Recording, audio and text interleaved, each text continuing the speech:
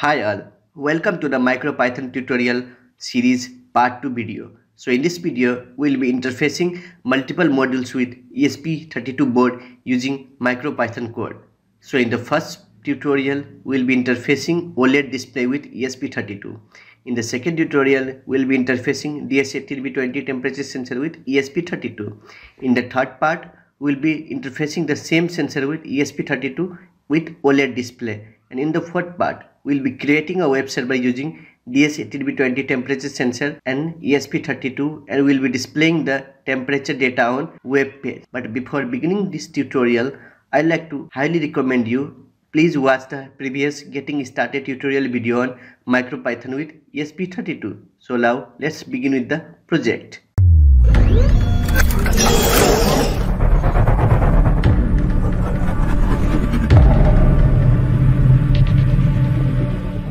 Before beginning, I would like to request you please subscribe my channel and hit the notification icon so that you can receive the MicroPython videos notification. So now the thing is choosing the right board. So I purchased MicroPython ESP32 board from MicroPython.com. You can visit their website and purchase this board. It costs only $13.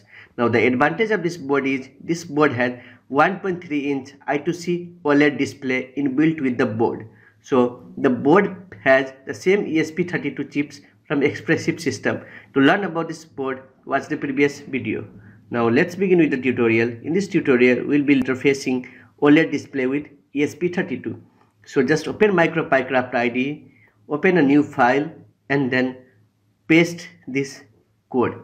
This code is for creating SSD1306 OLED display library. So save this file as the name SSD1306.py and then click on OK and save the location for saving it, and then just connect the ESP32 board to PyCraft IDE by clicking this icon and then click the upload button. So once you click download and run button, the file will be successfully uploaded. Now create another tab and paste another code.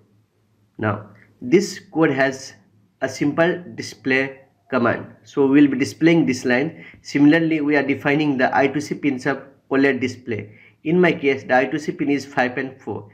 In ZDEC ESP32 board, the pins are 22 and 21. Save this file as the name main.py.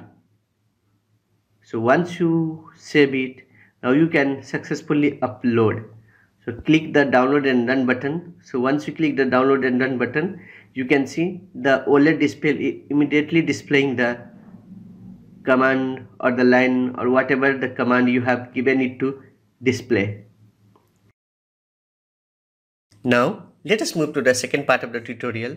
So let's interface DS18 B20 with ESP32. So here is a circuit diagram.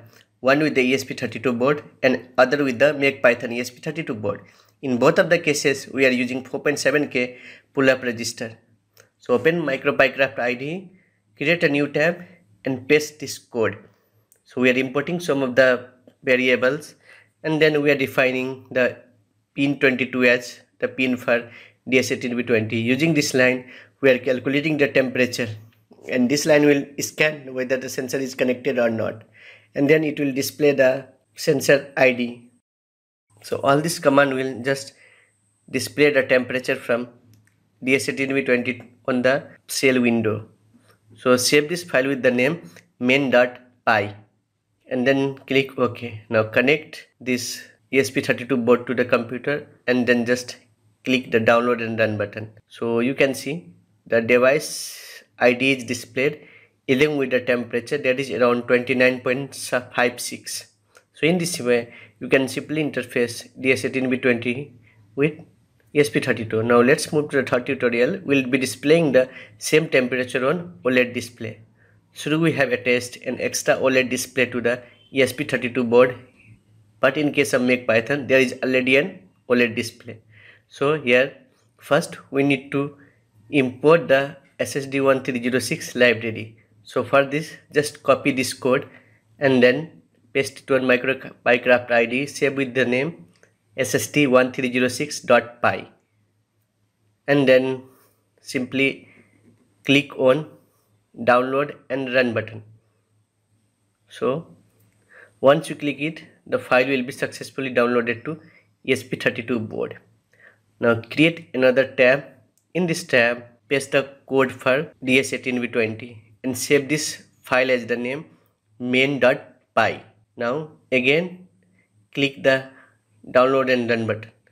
As soon as you click on download and run button, you can see the OLED display start displaying the room temperature. You can change the temperature value by providing heat to the DS18B sensor.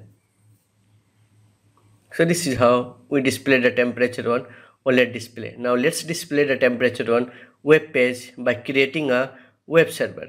So now for this, again open a new file and then paste this code. This contains all the information regarding the code and the Wi-Fi SSID and password. Please change it from here, and all are the network credential which will help the ESP32 configure to the network. Save this file as the name boot.py.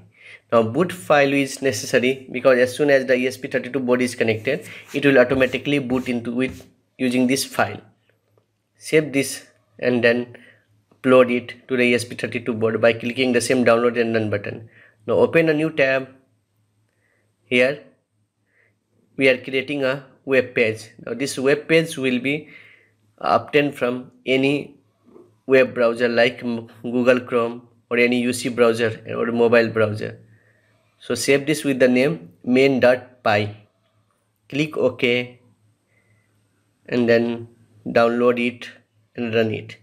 So as soon as you download it and run it, the console window will start showing the IP address.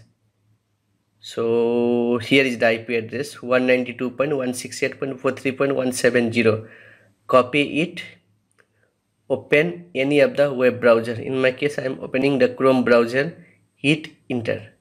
So you can see the temperature in Celsius and Fahrenheit is displayed. So that's all about the today's video. Hope you like this video. Please hit like button and subscribe my channel. Thank you for watching.